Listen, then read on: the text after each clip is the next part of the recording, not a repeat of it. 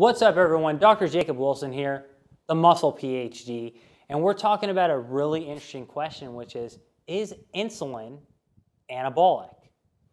Well, you know me, I like giving you a quick answer, and the answer is yes, insulin is anabolic. But the question is, how much do you need to maximize anabolism?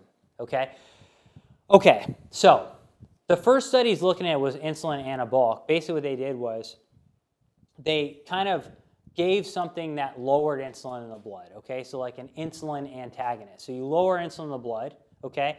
And then you slowly titrate it up. And what they saw was that insulin would increase protein synthesis kind of in a linear fashion, but then it kind of plateaued off. Well, why is that the case? It's interesting to note that when it plateaued off was basically slightly above fasting levels. What that basically means that if I lower insulin to below fasting levels, it's going to lower anabolism. But as soon as I eat a normal meal, I'm going to raise insulin and I'll be anabolic. I'll kind of be maxing out the what we call physiological effects of insulin, okay? So the next question is, well, if insulin is even a little anabolic, don't I need carbs to stimulate it? Well, the answer is no, you don't, okay? Because if you drink protein, for example, if I eat whey, it stimulates plenty of insulin, okay? Just like carbohydrates will.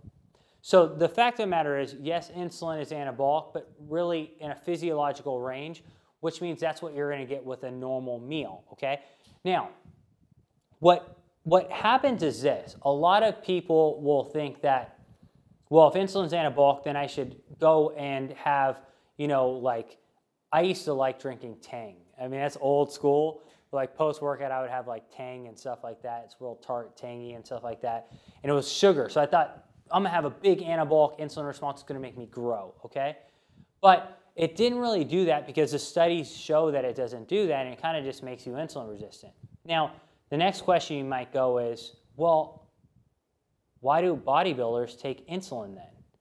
They seem to be getting huge. And actually, if you look at like the 1980s bodybuilding and you see that huge burst where bodybuilders started being off-season 300 pounds on stage at 270, how did that happen?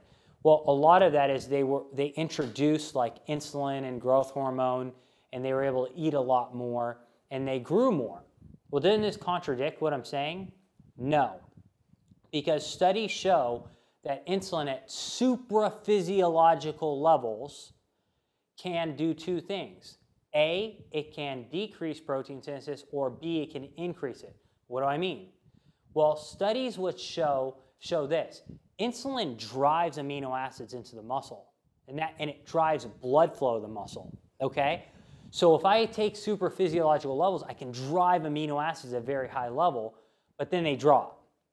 So if I'm not consuming enough protein, then doing that is not going to be anabolic. But if I have massive amounts of protein like these bodybuilders are doing, and I took super physiological amounts of insulin, yeah, it would be anabolic. But of course, that has a lot of side effects, right? Like a huge gut, you know what I mean? That combination I talked about, like growth hormone and insulin, a huge gut, not as symmetrical. There's a lot of problems that come with it.